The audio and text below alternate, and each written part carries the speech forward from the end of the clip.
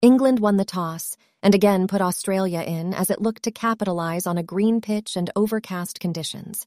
But wickets were hard to come by as David Warner got the visitors away to a great start before Steve Smith and bat.Labuschagne combined for a 100-run stand. Day 1 will be vital as weather reports have already suggested that Day 2 will be completely washed out.